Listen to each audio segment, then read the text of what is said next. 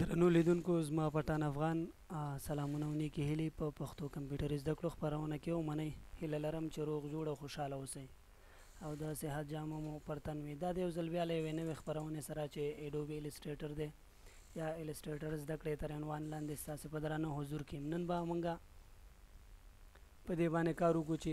پیل څنګه وکړو په الېسټريټر کې مخکې له دې چې الېسټريټر ته ولاړ شو په دې باندې بحث کوو چې الېسټريټر څه ته وایي او د څه دپاره کارول کیږي درنو دوستانو الېسټريټر د Adobe کمپنۍ یو سافټویر یا پوسټغالی دی چې د تصویر رسمونکي رسام یا انځورګر یا هم څرګندونکي معنا ورکوي په پښتو کې یعنی دا یو داسې سافټویر دی چې د دې په مرسته موږ کولی شو بېلابېل څیزونه او شیان انځور کړو په همدې شکل چې الېسټريټر موږ د څه دپاره استعمالو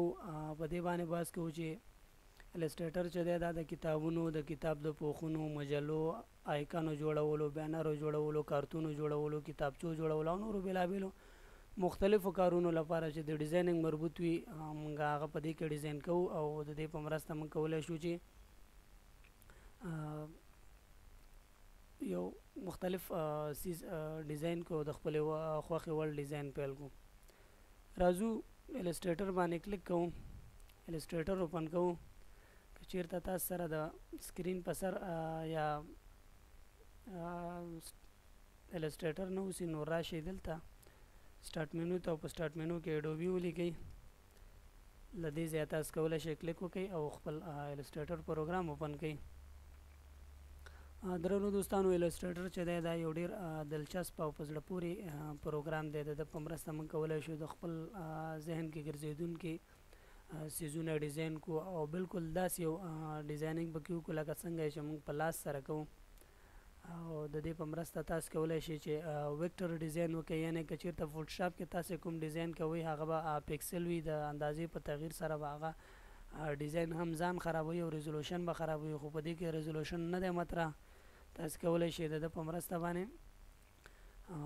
په مختلفو سایزونو کې خپل ډیزاین وکړئ او بیا هر اندازې ته چې ستاسو خوښه وي هغې ته کنورټ کړئ راځو د دې دپاره چې پیل وکړو فایل مینو باندې کلیک کوو نیو ته راځو شارټکټ یې دی کنټرول ان نیو اپشن ووهو نننۍ موضوع زموږ همدا د نیو اپشن دی په دې کې مختلف دغه دي لومړی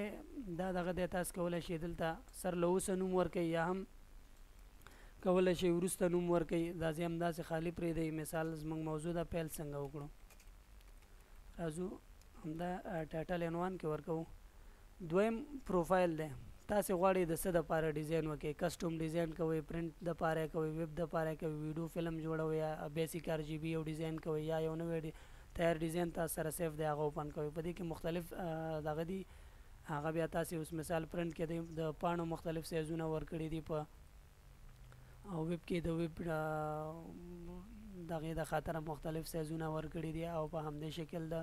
ډیوایس کې د موبایلو مختلف شکلونه ورکړي چې تاسې کوم موبایل دپاره ډیزاین کول غواړئ او مختلف د هر یو چې ستاسې په کار وي که چېرته تاسې کسټوم ډیزاین کول غواړئ نو له دې ځایه به اندازه ورکوئ مثال اوس په میلیمتر دی که تاسې غواړئ دا میلیمتر بدل کړئ سانتیمتر انچ یا پکسل یا نورو دغو باندې دغه کلیک وکئ او په هغې باندې خپل ډیزاین برابر کړئ نو یونټس ته به راشئ او له دې ځایه به انتخاب وکړئ مثال زه غواړم سانتیمتر کې ډیزاین وکړم او مختلف سایز مې په کار دی 200 په 100 کې نو له دې ځایه اندازه ټاکلی شم بله مهمه خبره دا ده چې دلته که تاسې وګورئ یو څه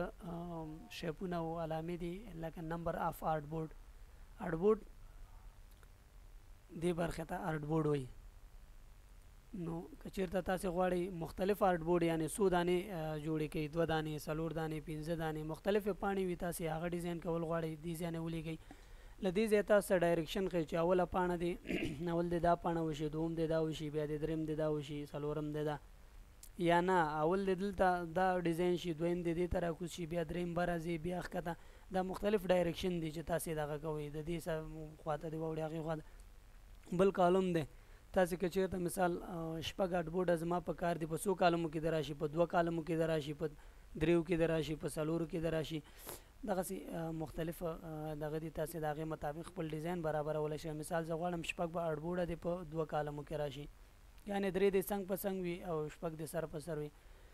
بله خبره که چېرته تاسې غواړئ ډیزاین مو په یو معلومې ساحه کې وکړئ خو اندازه ورته غټه ونیسئ تاسې کولی شئ له دې ځایه مثال زه غواړم په 2 سانتیو کې د زما ډیزاین نه راځي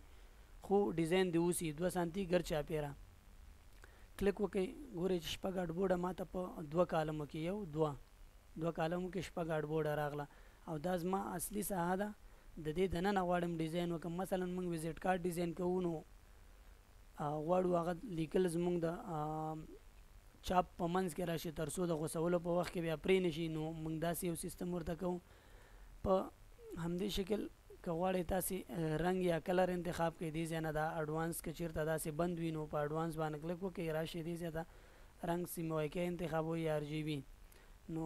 عموما د چاپ د خاطره سیموایکۍ استعمالوو او د ویب ډیزایننګ او موبایل ډیوایسو د ډیزاین دپاره بیا موږ RGB استعمالوو دا رنګ دلته د راسټر یعنې که چېرته ته غواړې یو ډیزاین بیا خپل په راسټر دغې کې سیف کړي هغې ته څومره ریزولوشن پکار دی 300 یو نیم سل 2 بیا یعنې دا که چېرته موږ پکسل ډیزاین کوو یا ویب ډیزایننګ کوو د هغې د خاطره بیا موږ دا شی استعمالو او ایکسپورټ کوو کوم فایل هغې دپاره دغه کوو همدارنګه پریویو موډ یې څنګه ډیفالټ صحیح دی ځکه موږ دلته ویکټر ډیزایننګ دغه کوو موږ ته ډیفالټ ښکاره شي صحیح دی که پکسل ډیزاین یې وښیو بیا د فوټسټاپ غوندې پکسل یې ښیي او ځان خرابوي او بله مسله دلته ټمپلیټ دی که چېرته تاسې سره تیار کوم ټمپلیټ مو سیف کړی وي هغه غواړئ اوپن کوئ کولی شئ له دې ځای نه اوپن کوئ دا وه زموږ د نن ورځې خپرونه تر هغې چې له یوې بلې خپرونې سره ستاسې په درانه حضور کې حاضرېږم په لوی الله تعالی مو سپارم د خدای په امان